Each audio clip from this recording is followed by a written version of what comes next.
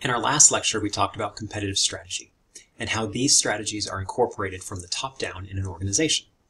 Now we're going to expand on that and discuss how we can take strategies and implement those operationally. When we create an operational strategy, our goal is to create a competitive advantage. A competitive advantage is a firm's ability to achieve market and financial superiority over your competitors. And every organization wants to create that competitive advantage over the competitors because that'll help to create a long-lasting, sustainable business within the markets that you're in. A strong competitive advantage is difficult to copy, often because of a firm's cultures, habits, and some costs. And so you can't just, when you have an organization, think this is the competitive strategy that I want to have and potentially be able to compete with some of the market leaders. Those things take a long time to focus on and build upon within your organization. So competitive strategies are driven from the top down, but then it's the operations team's job to execute on those competitive strategies. So there's 3 ways to achieve competitive advantage, and that's what we're going to talk about in this lecture. There's 3 different ways to create a competitive advantage, and that's to create products and services that are unique or they have differentiation. Okay, unique or differentiation. Another competitive strategy or advantage would be cost leadership. So being able to provide products or services that are less expensive than your competitors. The third competitive advantage is responsiveness, or quick, or fast. So there's 3 main competitive advantages. That's differentiation, which is unique, cost leadership, which is cheap, and responsiveness, which is quick. So now we're going to play a little game, and humor me for just a second here, and hopefully you'll play along. But I'm going to name off some companies, and I want you to think, do they focus on having a competitive advantage of differentiation, cost leadership, or responsiveness? Amazon, Apple, Walmart, Yeti, Pizza Hut, Southwest Airlines, and REI. Okay, so for each one of those, you probably thought in your head, okay, quick, unique, cheap, responsiveness, cost leadership. I picked a couple, right, of different types of organizations and competitive strategies there. But each one of those organizations focuses on one of these competitive strategies. They do not incorporate all of them. So they are focusing on a competitive advantage that they are working on operationally to be able to achieve the target audience that was determined within the strategy in the strategic planning. So if we're going after this target market, we're going to create an operational strategy and competitive advantages that help us to achieve that overall company mission and vision. So all of these companies that I just mentioned, they've created that competitive advantage. Those are difficult to copy. And so now we're going to talk about we're going to go in a little bit more in depth on each one of these competitive advantages. So let's dive in a little bit more on each one of these strategies for competitive advantage. The first one is differentiation. So what we mean by differentiation is we're going to make a product that's better, or at least different. But really we want to focus on the uniqueness of that product. It can go beyond the physical characteristics and service attributes that encompass everything that impacts the customer's perception of value. Okay, the customer's perception of value. Having a high quality, unique product that's different than what the competitors offer is when you're focusing on the differentiation competitive strategy. When you have products that are unique and high quality, you can charge a premium in the marketplace versus your competitors. And generally, the organizations that offer a product that's differentiated, highly unique, they are generally not as affected during downturns in the market because they have a lot of brand loyalty, they have a consistent year-over-year revenue, and when things do rebound, they generally rebound quicker as well. The next competitive advantage is cost leadership. This is making products and services that are cheaper. Not cheap, but cheaper.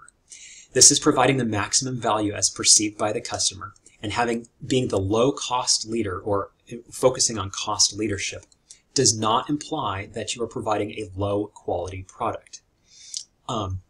So when we focus on a low cost strategy, there are lots of things that operations and organizations can do to make sure that they are reducing their costs, and those costs can be passed on to you, the consumer. So working on making lean operations, matching capacity with demand, having low overhead, and all of those kind of things. When an organization can bring their costs down, then they can bring your costs down as well and really focus on that cost leadership competitive advantage.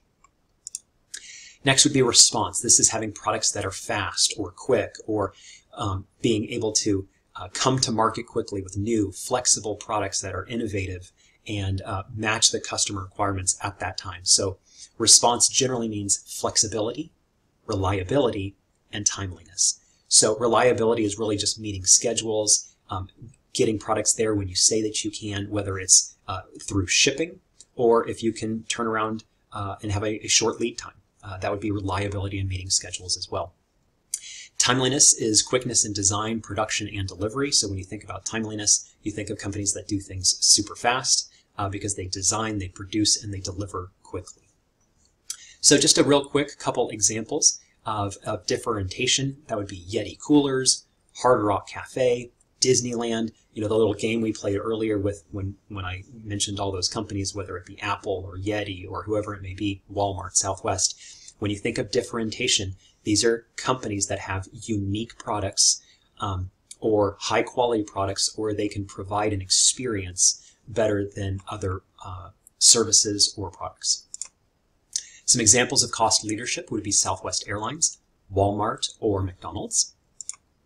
And some examples of response time would be Hewlett-Packard, Amazon, and Pizza Hut. Okay, so let's dive into differentiation here for just a second. This is distinguishing the offerings of an organization in the way that a customer perceives that value. Again, we're really focusing on uniqueness and high quality. And when you are an operations manager, you are assisting in defining everything about that product or service that will influence the potential value to the customer. So you are creating high quality, highly unique products and services that match the customer requirements. To me, uniqueness is really just about building products and services that are better than your competition. So you can see, I put a couple pictures on the screen between Yeti and Safeskin gloves or Rolex. You've heard of many of these organizations before because their products are unique, they're high quality, they're known in the market. And just a real quick, kind of funny story, but about 10 years ago, Yeti reached out to me to be their director of supply chain. And I hadn't heard of them. Okay, this was 10 years ago, so don't mock me too much. And they didn't have any sales in San Diego, right? They were highly condensed just in the South. But at the time, they only had a couple products. And so when they were interviewing me, and I was out there in Austin, and they could see it on my face, I wasn't that impressed that the fact that they were selling a $400 or $500 cooler, they only had a couple products, and I didn't see their uniqueness or their differentiation. Clearly I was wrong, and again, it's easy to say that 10 years later, but I didn't see the value of that product. So Yeti has done a great job of making a high quality product that the market sees having value, and people are willing to pay a premium for a cooler and other products. But you know, Yeti coolers will keep ice cold for many days. They're bear resistant, and they have very much a cult following because of their high quality. So when you create a product like that, that's different, that's unique, that's high quality, you are going to generally gain market share and have very, very loyal customers. From an operations side, you're also responsible for experience differentiation. This is engaging our customers with products and services that help them to experience your product with all 5 senses. So the customer experiences that product or service. So an example would be Disneyland. When you go there, you know, you hear music, you see lights, you smell the food, and just everywhere you go, you're looking at something that's amazing, whether it's a tall castle or a big lake in the middle of the property, whatever it may be. The operations team is responsible for making that product and differentiated, unique, and high quality. It's not the sales and marketing team that does that stuff. It's the operations team that make that product or service that much better than the competition, and that's a competitive advantage. Okay, cost leadership. Almost every industry has a low price market segment and a low price market leader. So when we think about cost leadership, a low price market segment, that could be the hotel industry, the airline industry, the car industry, the clothing industry. So every industry has different segments.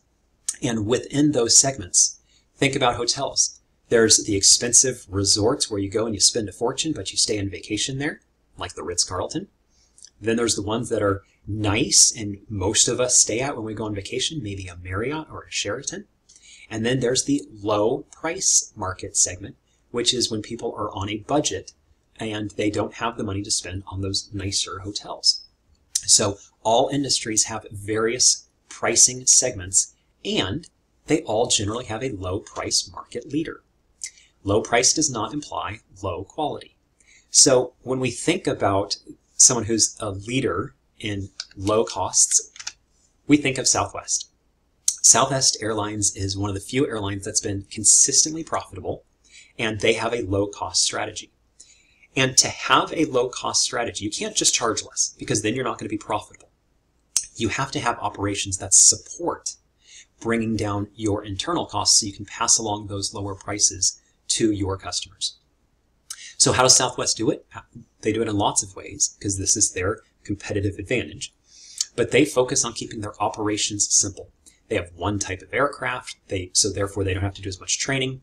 If they find themselves in a pinch with their pilots, they can call another pilot, because all the pilots are trained on 737s. There's no seat assignments, right? And the reason there's no seat assignments is that gets people on the planes quicker. If you can believe it or not, having no seat assignments, people get on the plane quicker. The flight attendants, when you leave the plane, you ever notice that they're walking back and they're cleaning the plane as you're deboarding? That helps save a few minutes here and a few minutes there. Bags fly free. This one is always a fun and interesting topic. People think that bags fly free as a marketing scheme, and although it does work and it helps to gain interest in people flying Southwest because it's going to keep your costs lower, one of the reasons that Southwest has bags fly free, you can check your bags for free, is think about when you get on an airplane and every time someone's taking their carry-on and they're trying to find space for it up high. You know, you got little old grandma here who's trying to put her bag up high, and then it takes a minute for her to find a spot to put her bag and then get in her darn seat. So Southwest lets bags fly free because it gets people on and off planes quicker. So all of these things, when you add them up together, Southwest can make one more flight per day because they're so efficient, and having all that low overhead, the lean operations helps them to keep their costs low, and then therefore they can pass along those costs to their customers as well. All right, responsiveness. Responsive is the last competitive advantage. Response is a set of values related to rapid, flexible, and reliable performance. For me, time is one of the best competitive advantages because I'm impatient. I want to get things quickly. I want to be in and out of places as quick as I can. I don't want to wait in line, and I want consistency in performance. Quick performance. So the three aspects of response to create a competitive advantage are flexibility, reliability, and quickness. And what those mean, very briefly, is flexibility is the ability to match market challenges through innovation. So like HP does, as the market changes, how quickly can you design and get new products out to the market and have flexible manufacturing and flexible engineering teams to where you can get your products out to the market very quickly and create a competitive advantage. Reliability in performing on time per a schedule. Amazon's a great example of that, especially during the holidays, right? When everyone needs deliveries. If they say it's going to be there on Tuesday, it's going to be there on Tuesday. If they say it's going to be there on Wednesday, it's going to be there on Wednesday. And so Amazon is extremely reliable, performing to the schedule that they have determined for your packages. But reliability is also, in other industries, it would be if you say, hey, we can do this construction project in 1 month versus your competitor who says they can do it in 2 months. if you can do it in that 1 month, you can do it reliably, that is going to give you a competitive advantage versus your competitors. I come from a manufacturing background, and by working on many of the operational and supply chain strategies you're going to learn in this course, we were able to cut our customer lead times down from 6 months. We made custom power supplies. We were able to cut our lead time down from 6 months to 2 months. And by doing so, we gained a whole lot of market share because most of our customers couldn't wait 6 months for our products. But because we were able to reduce our lead time and have a reliable delivery schedule to them, we gained market share. All right, and lastly, quickness. That's the speed in product development, production, and delivery. When you think of quickness, you think of things that can happen fast. So fast oil changes, fast haircuts, fast pizza delivery, right? So Pizza Hut used to say they'd get you a delivery within 5 minutes or so, or 10 minutes or something like that after they leave the store. But they no longer do that because there were so many car accidents. But quickness is speed in product development, production, and delivery.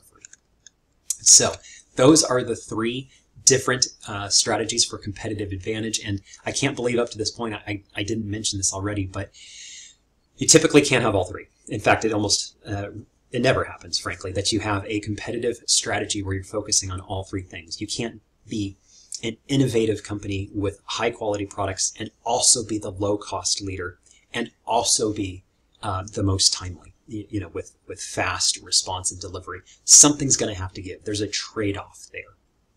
So when you're in operations and you know what your organizational strategy is, you must focus your operational strategies on matching the organizational strategy so you can have that competitive advantage. So if you're working on differentiation and unique products, you're going to have to create systems and supply chains in place to support that high quality, highly unique product. If you're in an organization where the low cost leadership is their competitive advantage, then you have to create systems that helps to reduce expenses, reduce overhead, reduce inventory so that you can bring down your costs and pass along those low costs to your customers.